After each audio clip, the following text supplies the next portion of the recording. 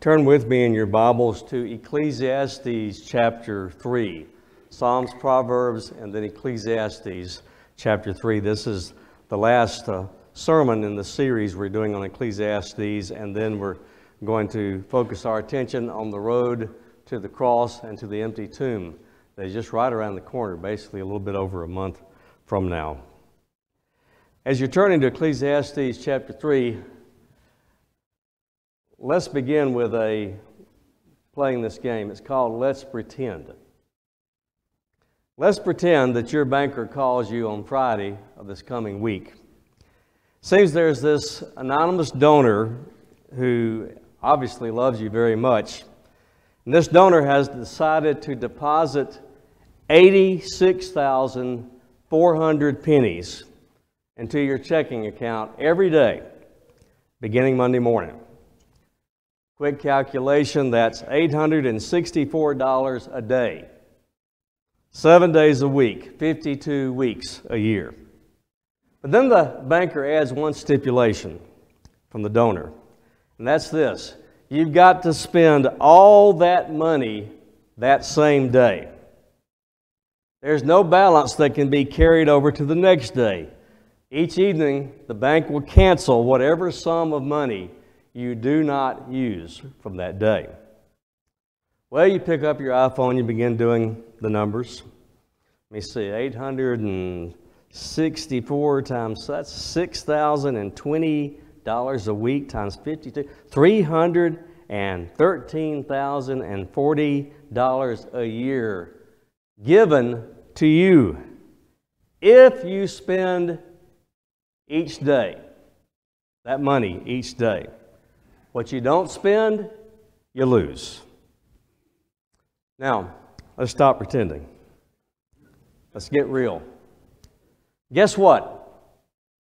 Every morning, someone who loves you, God, does deposit into your time bank 86,400 seconds of time, 1,440 minutes, 24 hours each day. And the same stipulation the banker gave you applies. The time that God deposits into your life each day, nothing is carried over to the next day. Every day, you have 86,400 seconds, 1,440 minutes, 24 hours to spend. You can spend that time each day, but you can only spend it once. Now, that's true for everybody. Young and old, rich and poor, married, unmarried, employed or not, in school, in the White House. We all have, every one of us, we have the same amount of time to spend. You know, the concept of time really is fascinating. We think about it a lot, and we use it in our conversation. It's woven into the very fabric of our conversations. What time does the meeting start? How much time will the meeting take?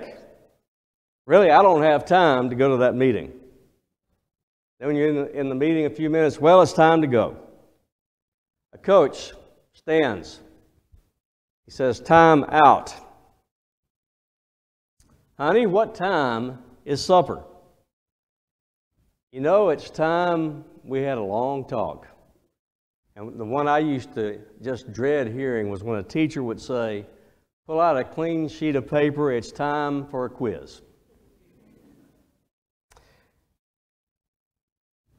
This word time is going to be used no less than 22 times in the first 8 verses of Ecclesiastes 3.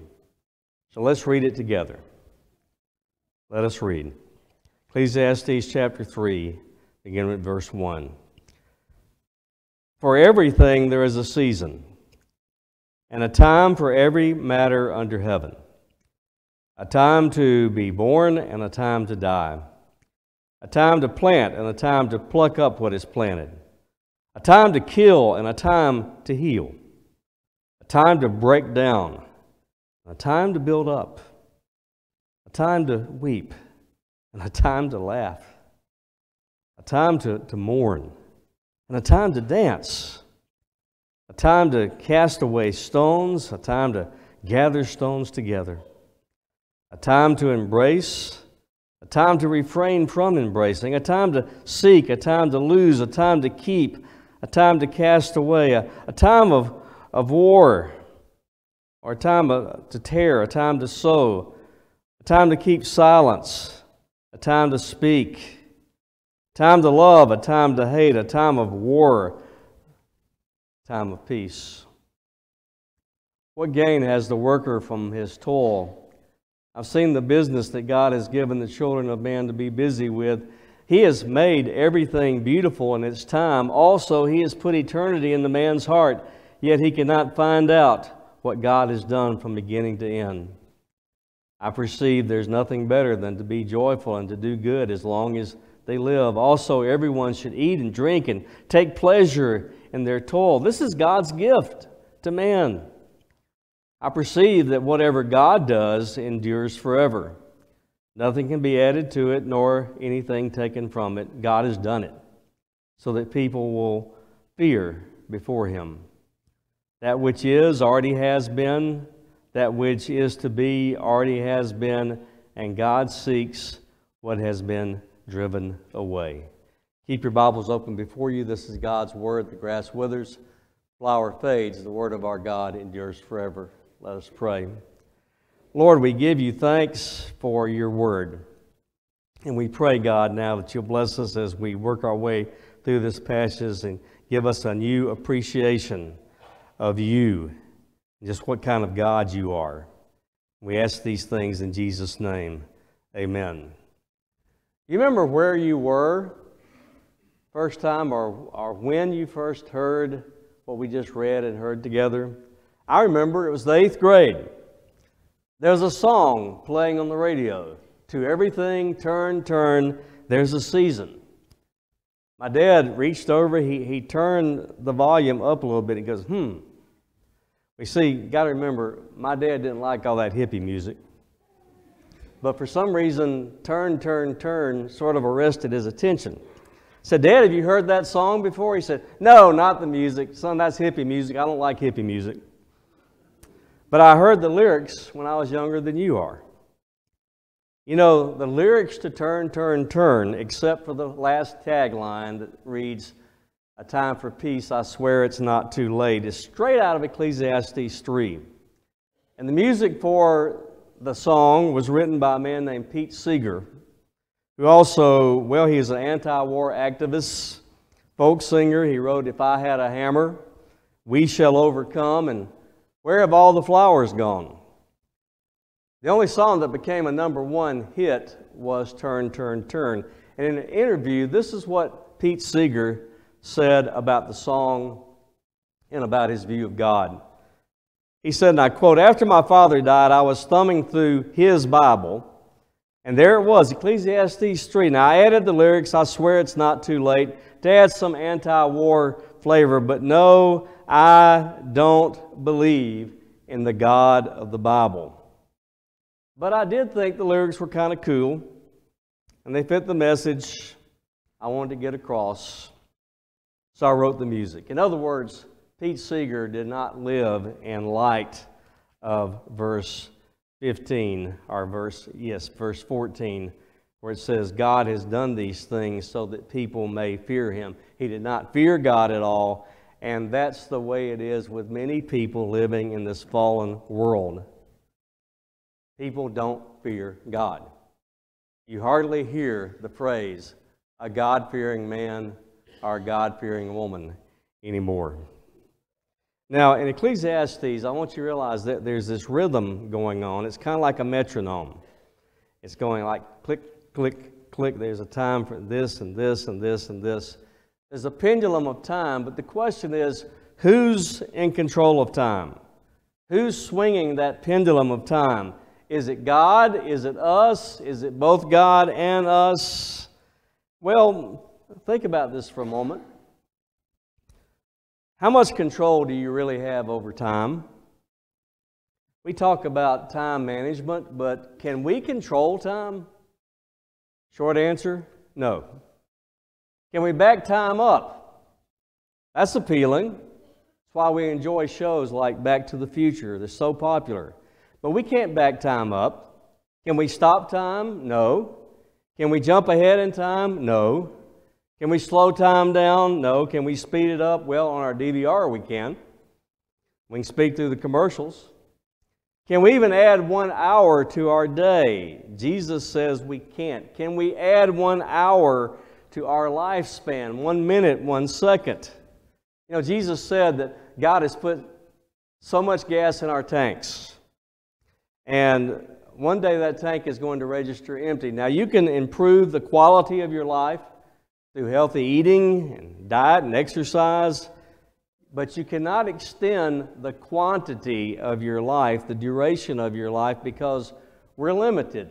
But what I want you to understand, in this time in which we live, God is not limited. God is sovereign over time.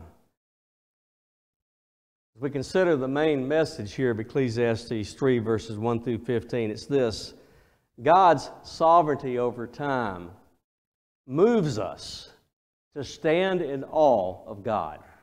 That's what we take away from Ecclesiastes 3. God's sovereignty over time moves us to stand in awe over God.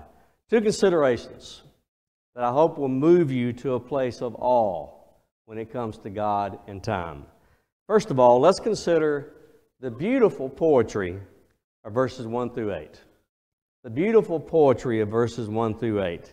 Notice it says, "To everything there is a season and a time for every matter," that is, every purpose under heaven.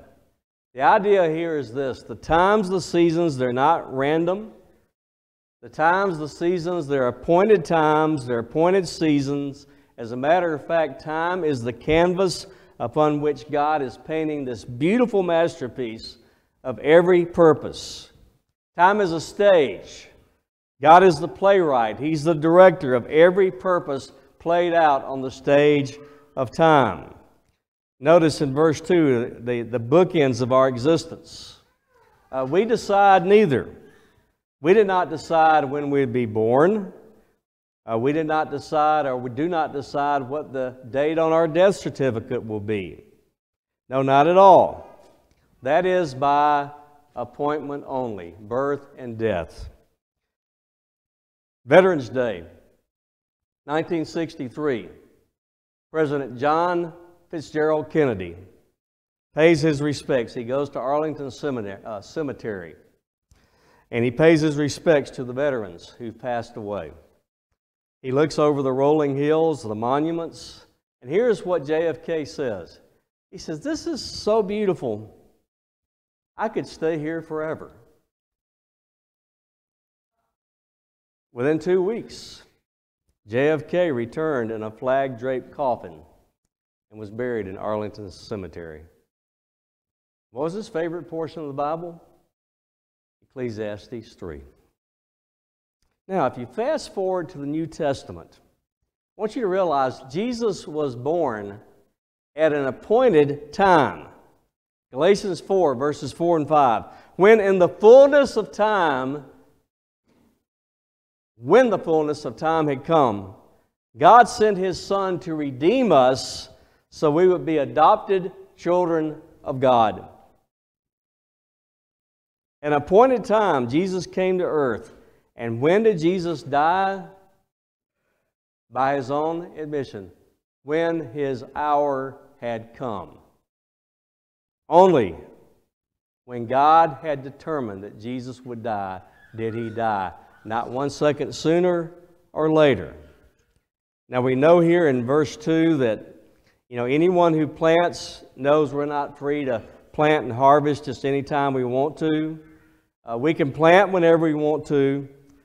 But God's appointed time is to plant and harvest. And it's foolishness to ignore God's timetable. Verse 3 introduces us to the polar opposites of human interaction within the boundaries of time. There is a time to kill. There is, in self-defense, defending our home. We kill when our country is being invaded by enemies hostile to us. But we're not free to kill whoever and whenever we want to. Not at all. There's a time to heal. The healing here refers to national healing after war. But we're reminded that all healing is from the great physician, and the medical community is God's servants. Notice in verse 5 that in time we tear down, in peace we build up. You see that right now in the Ukraine. A time to, look at verse 5, a time to cast away stones and gather stones together. Right now in the Ukraine, we see these horrific images on television of stones on the ground, buildings blown up, scattered by Russian bombs. In times of peace, stones are gathered together and buildings are built. Notice in verse 4, there's a time to weep and a time to laugh, a time to mourn and a time to dance. And in the list of God's appointed times before us, there's laughing, dancing at weddings, at birthdays, weeping, mourning, sometimes mourning deeply, at sickness because of pandemics, at funerals. Yes, we prefer to laugh, but truth be known, we probably learn more from those times of crying than we do from those times of laughter. Verse 6, a time to seek, a time to lose, a time to keep, and a time to cast away. There's a time that we acquire possessions, and there's a time that we downsize. Sometimes it's in retirement when we're moving. You may be thinking, now, me? Downsize? I don't need to downsize. Oh, yeah? Look in your closet. You know, verse 6, a time to cast away. Might be a good time for some of our clothes to take a one-way trip down to Goodwill, don't you think? Verse 7 refers to when you tear your clothes in grief. When you mend your clothes, pick yourself up, dust yourself off, move on. And this right here, there's a time to keep silence and a time to speak. I want to ask you something. Don't you wish sometimes that someone invisible could be dispatched to stand right beside you and say, you need to speak up? Other times when someone would tap you on the shoulder and say, shh, don't say it. I know you want to, but don't say it. Verse 8 weaves together the threads of love and hate, war and peace. We war against people that we at least intensely dislike. We pursue peace with people we love. Now, what I want you to realize is when you see all this beautiful poetry, verses 1 through 8, there's a theme here. And the theme is this: there is a God-appointed time for all things. God is the architect of all our times.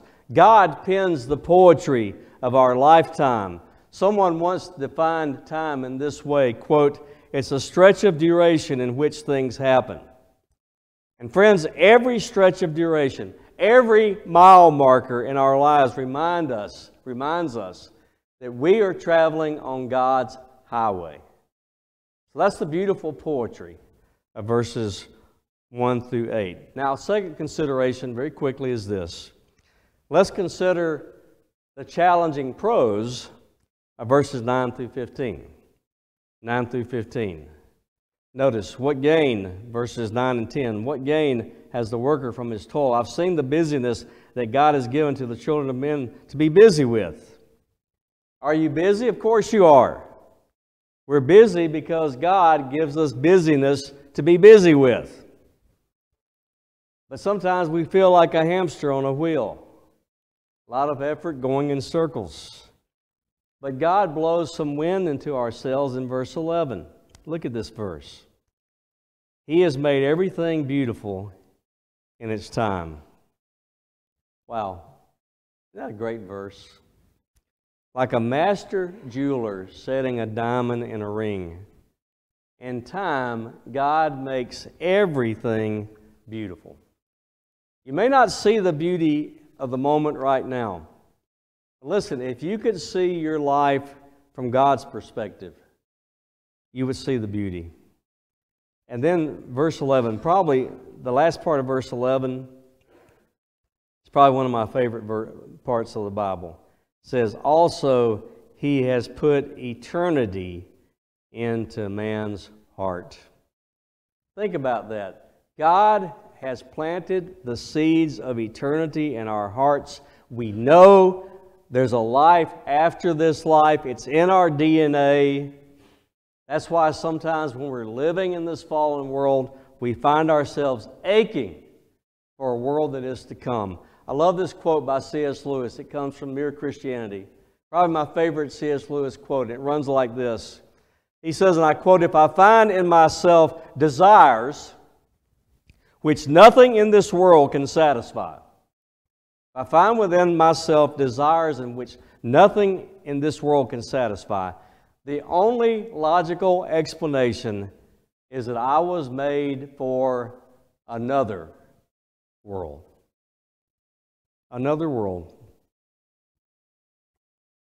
Notice, he cannot find out what God has done from beginning to end. We're not like the animals. We study the past, we contemplate the future. In our minds, in our literature, in our songs, in our movies, we transcend the present. We reflect on the past. We project into the future. But one thing we cannot do, notice, cannot find out what God has done from beginning to end. One thing we cannot do is this. From our limited perspective, we cannot see the big picture. Only God can. See, we cannot stand back far enough from everything to see the beginning and the end. Growing up, downtown Hattiesburg, the homecoming parade for the high school and the university, and the Christmas parades were special times. I used to stand there as a child, and standing on ground level, I saw the floats and the bands passing by, but I could not see the beginning or the ending of the parade route until one day I was invited by someone who had an office in the Forest Hotel to go to the tallest building in Hattiesburg. It's the Forest Hotel. And to look at the parade. You know what I could see from the tallest place? I could see where the parade route began. I could see where it ended. And I could see everything between the beginning and the ending of that parade route. Friends, God stands at the top of eternity's mountain, and God sees it all. So what do? Notice, I perceive there's nothing better than for them to be joyful and to do good as long as they live. Verse 13, let everyone eat and drink and take pleasure in all his toil, for this is God's gift to men. What do? Friends, enjoy God's gifts as He gives them to us according to His time. You see, the times that God has set are in permanent ink, and we can't add anything to the past. We can't change the past. We cannot change the future. Yes, we make choices. Choices have consequences, but still, time is laid out the way it is. So we will stand in awe of God. Look at verse 15. That which already has been, that which is to be, already has been. God seeks that which has been driven away. Why all this? Verse 14, that people may fear the Lord.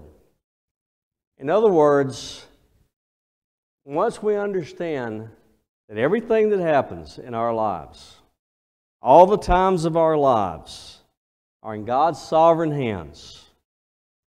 Once we understand that, then we fear God. And what does that mean? It means we approach God with humility, with reverence, with awe, with gratitude, and with hope in our hearts. Now, when you think about it, when you boil it all down, when you put yourself into it, if there are no redemptive purposes in Christ Jesus, if there are none, These 86,400 seconds every day, every second of every day, apart from Christ, has no value to you. Please understand that. Apart from Christ, your time has no value at all. You've heard time is money? No, apart from Christ, it's bankrupt. But here's the good news. This is to everyone here who is in Christ. Because in the fullness of time, Jesus was sent to us to redeem us, to adopt us into His forever family. Because of what Jesus has done for us, because what God has done in His grace for us through the life and death and resurrection and ascension and return of Jesus Christ, every second of every day has value. Every day, because of Jesus, is appropriately beautiful. He's made it that way. And then, wonder of all wonders. When the trumpet of the Lord shall sound and time shall be no more, in the new heavens and new earth, we're going to see nothing but beauty. And we will forever find ourselves, in the words of the hymn writer, lost in wonder, love, and praise. What an incredible time we have to look forward to. Beloved, if you have not come to Christ in repentance and faith, let me urge you to do it today. Do it today, while there's still time. Let's pray. Lord, we thank You that You are sovereign over time. We thank You that You have made everything beautiful in its time, that You have planted the seeds of eternity in our hearts, that we seek to know what is beyond the confines of the time we live on this earth. And we know there is something beyond this earth, something that will totally and completely fulfill us in a way that nothing ever can on this earth. Lord, we thank You for giving us this time on earth to enjoy the gifts that You've given us. And Lord, to receive the greatest gift of all, which is Your Son, Jesus Christ, because Your Son and our Savior, Jesus Christ, makes every day beautiful. Lord, we are in Christ. We are redeemed. We're adopted into Your family because of Christ. What could be more beautiful than that? We live out our days as beautiful days because of Jesus. Lord, I do pray if anyone has not come to Christ, that they would today. There's still time. We don't know how much time there is. So, Lord, I pray that we would not only come to Christ, but that we would stay in Jesus Christ and enjoy what You've given us in time. We ask these things in Jesus' name. Amen. Let us conclude this morning as we stand and sing the first and last stanza of Our God, Our Help in Ages Past, Our Hope for Years to Come, Our Shelter from the Stormy Blast, and Our Eternal Home.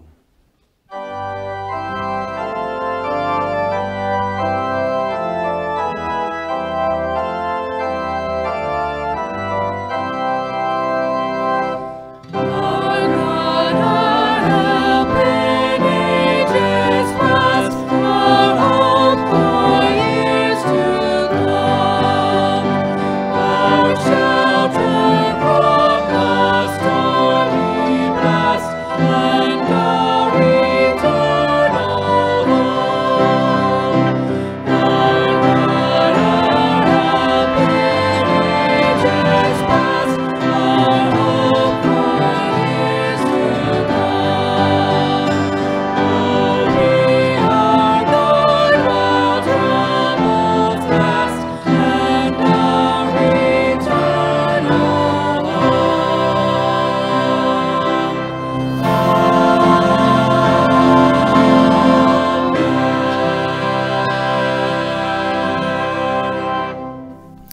Now receive the blessing, the good word, the benediction. May the God of all grace, who is over all times and seasons, bless you and sustain you. And may you, in humility, remember that all your time is a gift from God. Amen.